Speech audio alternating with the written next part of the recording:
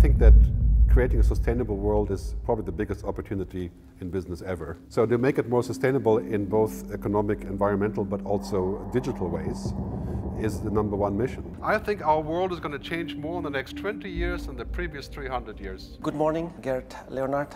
Great pleasure to have you with us as part of the World Business Council for Sustainable Development liaison delegate meeting taking place here in lovely and sunny Montreux in Switzerland. You are a futurist and a well-known author. In this handshake between technology and humanity, the question for me is, are we sometimes confusing the purpose, which is humanity, with the tool? You alluded to your latest book titled Technology versus Humanity, in which you say, and I'm quoting, "Just because we can, it doesn't mean we should." Could you maybe explain us the underlying thought around that and what it basically means for business? As you know, this is a business audience, and the business implications of that statement. Right. I think that technology is now on the verge of becoming unlimitedly powerful.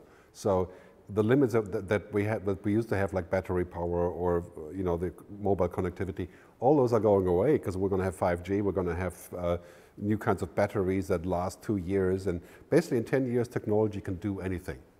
And then the key question is no longer going to be how we do something or if we do it, because it will all be available. Right? And so then if we just end up doing whatever we can be doing, like changing the human genome, having intelligent machines, robots that are like machines, then we're going to live in a world that's going to be highly difficult for us to survive in or to prosper in, because everything that we do will be technology. And so what we have to do is we have to say what really matters for humans is not databases or algorithms. Those are good to have, right? It's about engagement, relationships, sustainable relationships, and about building something that works with us. So that is the key challenge also for companies, because on one hand, it may make a lot of money, turning humanity into machines, right? And on the other hand, it dehumanizes us, and then we don't have anything left. If we want technology to do the right thing, we have to make it do the right thing. 4 points here, right? People, planet, purpose, prosperity.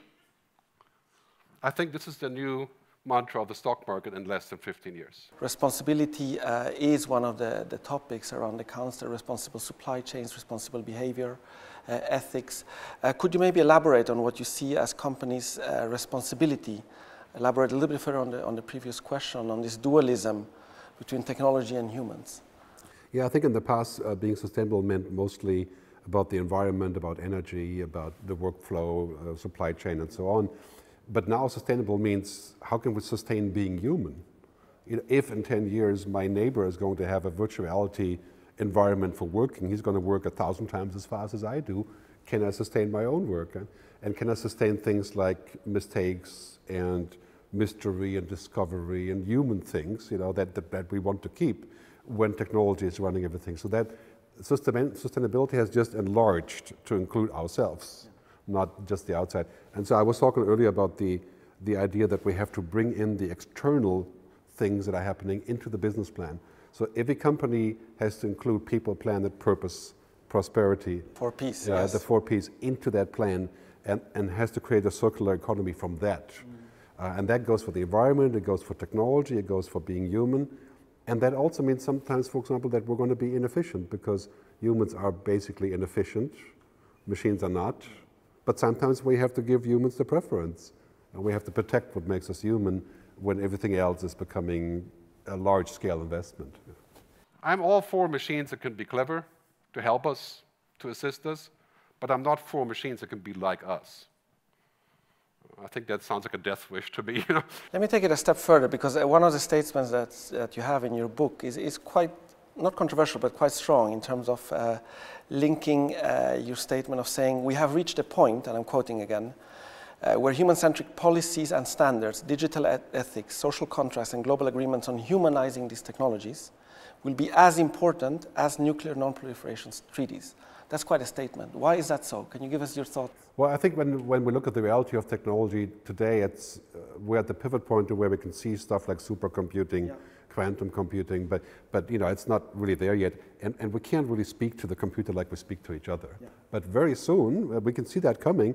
So basically, all the limitations will be removed, and then we have 3 major threats to humanity. One is intelligent computing, which is a threat to work that we have to deal with.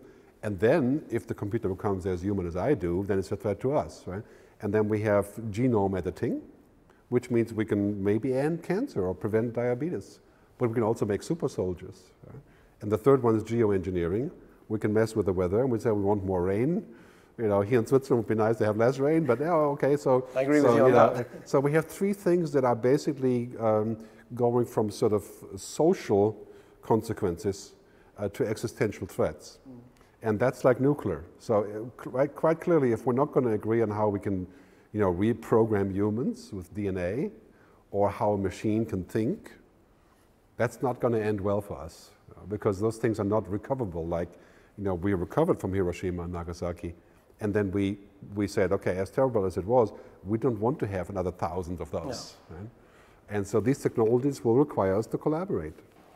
It's great food for thought for our audience, and certainly going to feed a lot into some of the discussions that we have around Vision 2050, which we are refreshing, in which we see 9+ billion people living well within the boundaries on the planet, but certainly some tremendous developments over the last decade forcing us and motivating us to refresh that vision. And well, you know, the good news is clearly that we're going to have technology also on the positive side to be able to deal. For example, we have 9, maybe 10 billion people, well, we won't be 15 billion. Right?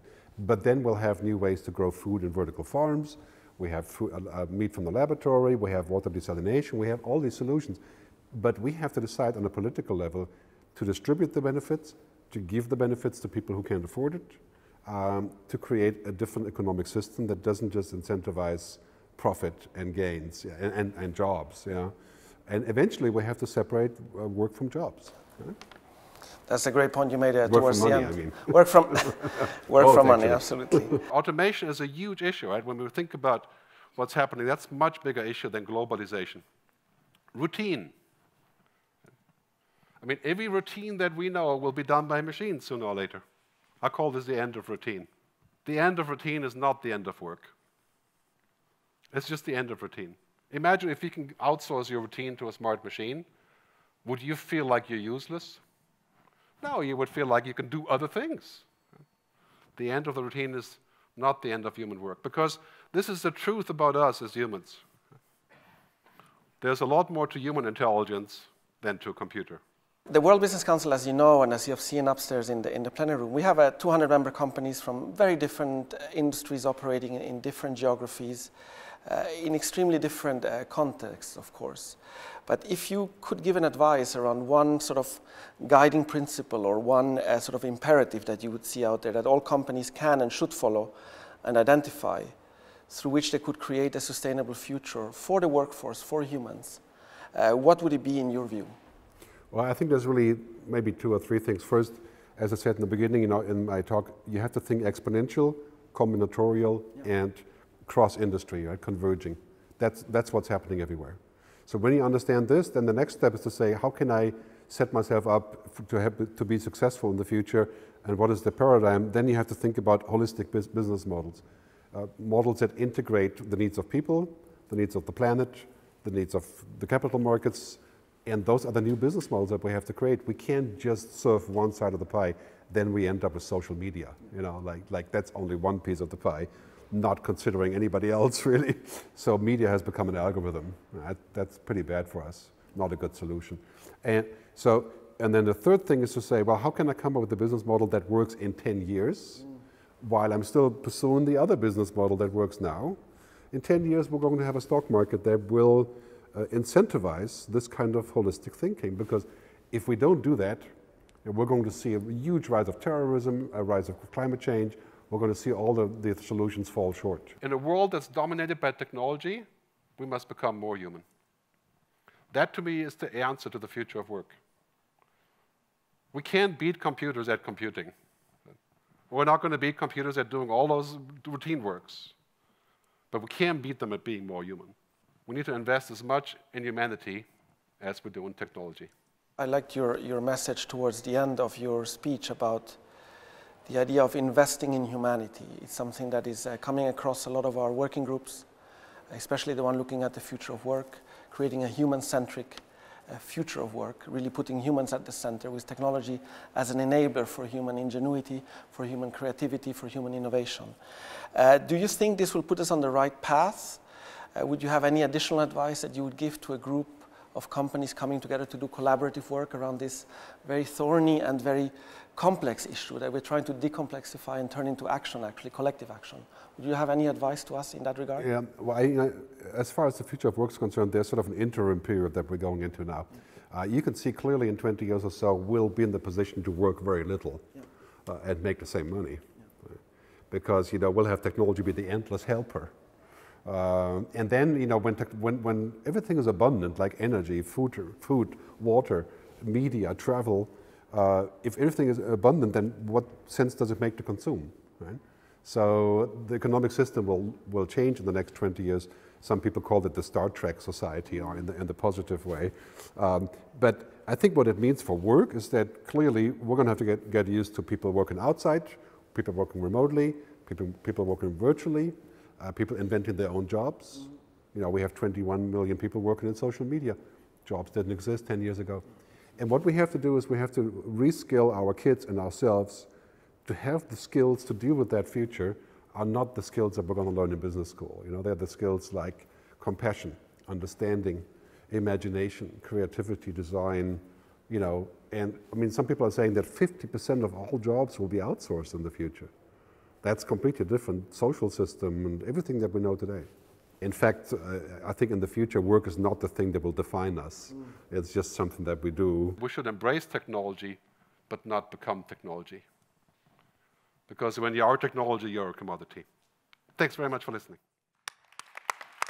Gerd, I would like to thank you on behalf of the World Business Council for Sustainable Development for the stimulating thoughts you shared with our audience in the plenary, for the thoughts you've shared in more depth in this conversation, and we'll be looking forward to sharing those with our members and with our partners going further down the road. So thank you very much for your time, for the thoughts, and best wishes, of course, also to you for your own work and your own future. You're welcome. Thank you. Thank you.